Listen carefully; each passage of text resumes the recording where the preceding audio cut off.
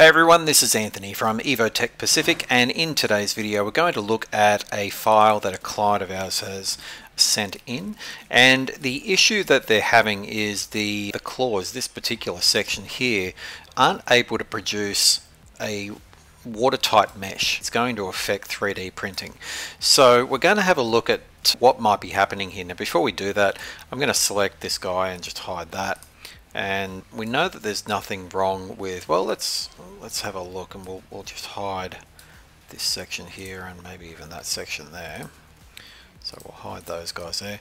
If we grab this and we go into our manufacturing tab and then go to mesh repair, we'll see that it'll basically disappear. Now when that happens, it means that there's something wrong with the actual file itself. Now whether that be the surfaces, there might be naked edges, there could be trim issues, it's really difficult to say, but the only way that I've really found to fix something like this is to basically redo it again. Now if we ungroup all of this, we should see these guys here, so we can get rid of these because we're just going to mirror them around. We only need to work on one of them. If we have a look at this and if we type in check and then hit enter, we're going to see here that the Rhino head prong object is not valid, obviously, because it's not mesh repairing. It tells us that the trim isn't valid, that C in the edge is manifold, but rep M, whatever that means, type is not outer. So there's a whole heap of issues with this polysurface here.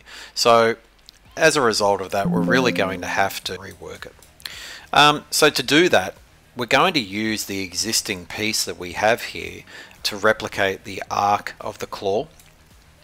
The only thing that we might need to do, and I don't have the gemstones, they weren't sent in with me, is just recut our gem cutters, because when we go through this re-sweeping process, we're going to have a nice swept polysurface there, but it won't have any of the cutouts here for the gemstones. So that's something that we're going to have to do later on. But let's get back into it. We're going to go into our curve menu here, and I'm going to use the extract isocurve. Now it doesn't matter whether you use the dynamic extract isocurve or the standard extract isocurve, which lives a little bit further along.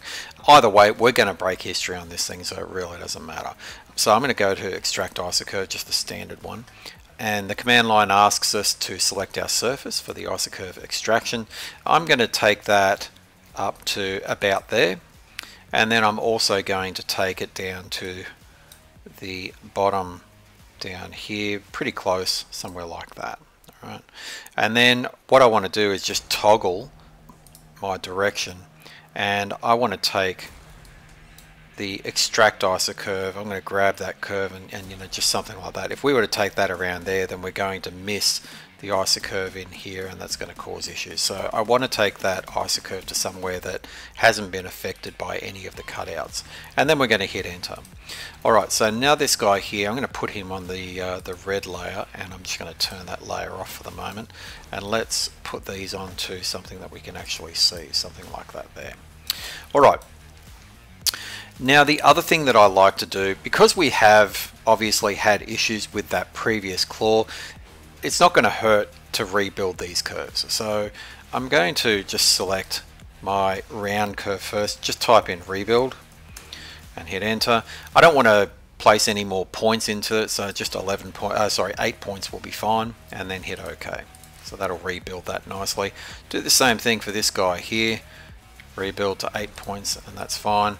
And then this guy, rebuild to say 11 points for that one there, and then hit OK to that. So we know that we've got the same arc, same profiles, and what we're going to do next is select our arc, and we're going to go sweep 1, U and enter, and we want to turn our mirror cap off. Reason for that is when we bring back the red section here, let's go to our wireframe for a minute. We want to go into, say, the front section here, and we want to just bring that dome up a bit closer to where we were beforehand, and also down the bottom here. Where are we here? Okay, so I just want to bring that dome down, something like that there, will be fine. Alright, that part there isn't going to matter because you're not ever going to see it. Alright, So once we've got that there, we're going to hit OK to that, and I'm going to turn off that red section. Now all I need to do here, and if you want to test if this is going to work before you start doing anything else, we can just select it and go to manufacturing and hit mesh repair, and you can see here it gives us a tidy mesh. Alright, so you know that by re-sweeping this, that's all good. So I'm going to hit escape to that. We don't want to do that just yet, and I'm going to go here, right click on my mirror from center. Again, I'm not concerned about dynamics for this one here. Grab that, and again right click our mirror from center, and we end up with something that looks like that.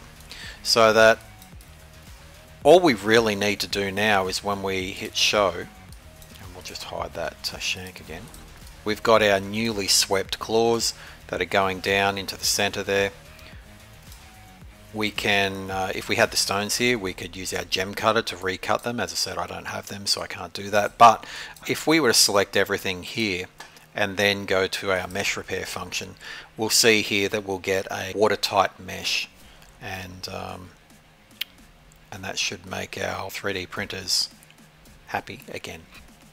And we end up with something that looks like this. So you can see here that everything has meshed properly. If we hit OK to that, then we've got our watertight mesh all ready to go, and that should be ready for exportation to the casting company or 3D printer of your choice, and they should be able to 3D print this without any issue. Alright, if you found this video at all helpful, then please feel free to click on the subscribe button and hit the little bell icon to be notified of any further or future uploads. It really does help us out a lot. I'd like to thank everybody who has subscribed lately. We've seen a pretty big jump in subscriptions over the past probably month or so, which is fantastic to see, and yeah, really appreciate it. So thanks very much for watching. I hope that helps.